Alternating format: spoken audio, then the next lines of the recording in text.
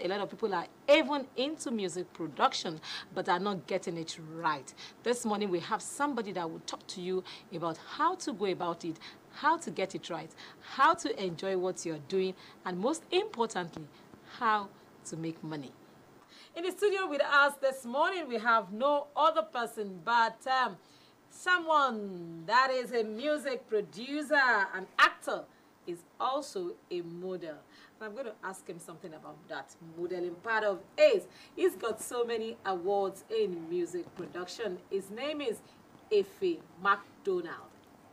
So let's talk music production. Yeah. How long have you been doing music? Yes, In 2013, August 30th to be precise. That was when I finished my internship. And that's when I graduated to being a full-blown music producer. How has music production been over the years for you? Well, music production so far for me has been a journey, has been an inclined journey because the music industry keeps on evolving. And if you are doing your old methods, you'll probably not be relevant today. So you need to keep on, looking for ways to reinvent yourself, reinvent your brand, and also reach out to more people. Can anyone be a music producer? Everyone can't be a music producer because the truth is that music production is different from beat making. Everybody can actually learn the art of beat making. Okay, you get the software, you go on YouTube, But music production is deeper than that. I went into acting in 2012 after my NYSC, and, I'm like, okay, what can I do? I knew that I wasn't cut off for work. You understand? I knew that I wasn't... The 8 to 5? The 9 to 5. I knew that I wasn't cut off for that. So I went into acting. It was really frustrating. Acting was really frustrating for me. You understand? So I'm like, can we play keyboard now? Yeah, now, go on.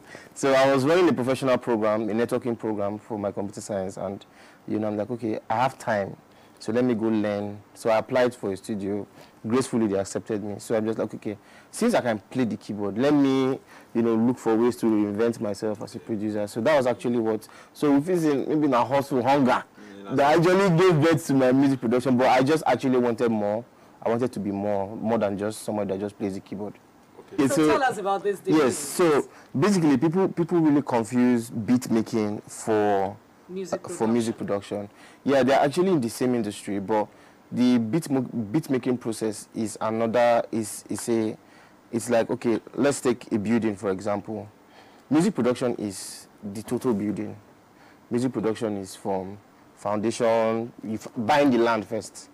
Getting where you want to build, getting an architect, the kind of building you want to build, and okay, I want a bungalow, I want 2-story buildings, I want 3-story buildings, and that brings us to music structuring.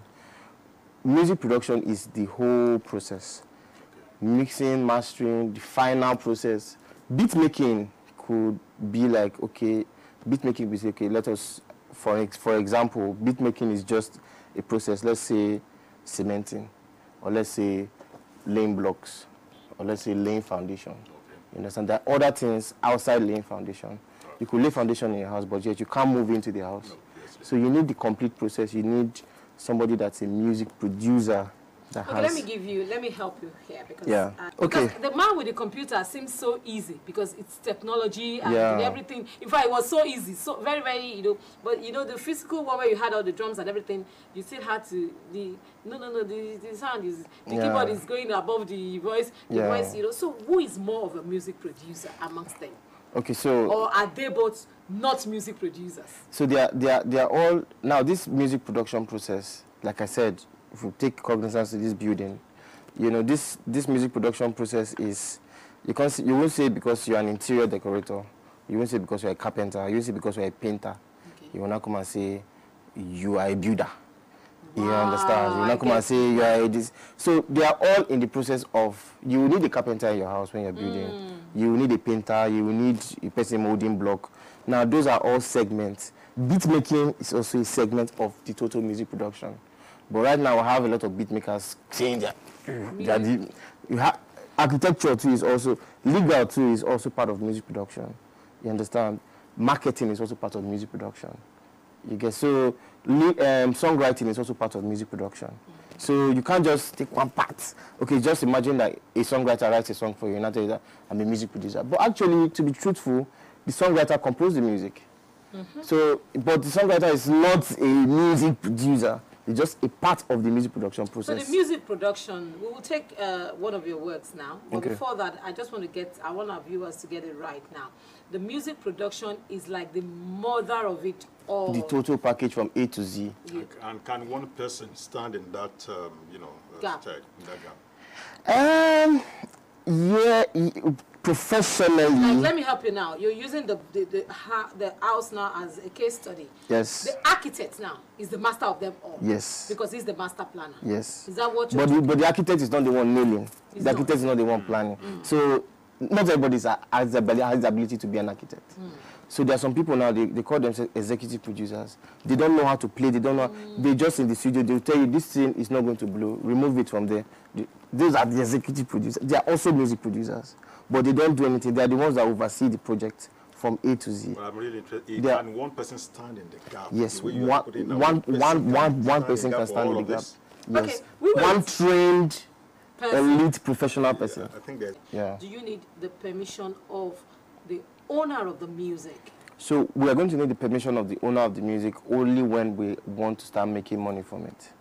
Is it not possible that, because we have to enlighten people, Yeah. that the owner of the music, seeing now that the remix is more popular Yeah. than the original, can the owner of the music not come out with, a fight or something? I just use that as a case. Yeah. Okay. So for instance, now there was a real life scenario that happened. There was a particular song on YouTube that got really big. It got like almost ×3 bigger than the original song. And the original artist told YouTube to take down the video, and the video was taken down. It's okay. Some of my works have been taken down. I have some of my covers that had the potential and already was overshadowing the origin, and they should take down. And we're actually okay with it. It's fine. Yes. With all of this experience, what would you advise me as a young and up-and-coming artist that wants to do something like this? Because you are experienced, you might feel it's not a big deal. If I, as a young and up-and-coming artist, do all of these and all of a sudden it's put down, I feel so discouraged at times, emotionally down, emotionally drained, and all of that. So what would you advise me in a case I want to do something like that? Okay, so Because you just never can tell what will blow. I'm going to tell you that you made a hit. You made a cover that was a hit. You also have the potential to make another hit. You have the potential to also make another hit. So if one of your work gets pulled down, you move on. Must it be solo? Yeah. I said, must it be solo? So basically, we have different sets. Now we have different sets, but most times we showcase individual singers. But if you want a duet, if you want to come with a choir, if you want your full this thing, fine, that can also be arranged. If you want a full band, we can also arrange a full band for you. But basically, we're just showcasing individual world-class singers from Nigeria. Okay. The vixens, they play a very, very important role in music production. Yes. Tell us about these vixens, because Like I asked you off camera, Yeah. gone are those days you see parents will say, we want to be a musician. Well, I'm going to read your book. But now, they will still, right from babies, they buy the instrument and all of that, seeing that music has evolved. But being a vixen is still something that parents are still skeptical about. Now, as a parent, as an intellectual, convince me to allow my daughter to be a vixen. Now we have a shoot that has the potential to go viral, to reach over 1 billion people. And we are, first of all, video vixen is not just a female job. There are male vixens, there are female vixens. But most of the times they are females, and most of the times they come out, exposing so many parts of their body. That is the narrative. People are skeptical about it. That is the narrative that Must has. the vixen expose our body? No, that's the narrative that has been sold. The fact that you hear Afrobeat is not just the fact that every Nigerian music must be Afrobeat. So it's the fact that you hear video vixen. It's not that every vixen must come out and expose her body or his body. Okay. You understand? Okay. Yeah. All right. I guess I've sold that too. Yes. Throughout the week, it's been Funke Akindele and JJ Skills. JJ Skills. For some time now, a lot of speculations came out. People were saying they are separated. Some are saying they are not. All of a sudden, from nowhere, AMVCA, Funke Akindele came out with that picture of both of them seated with themselves. But you see, I smelled a rat because usually they do the normal anko things. But when I didn't see that anko thing, I smelled that rat. Only for JJC to come and break the iceberg. All right, entertainment tidbits. We have something interesting for you to watch. Sit back.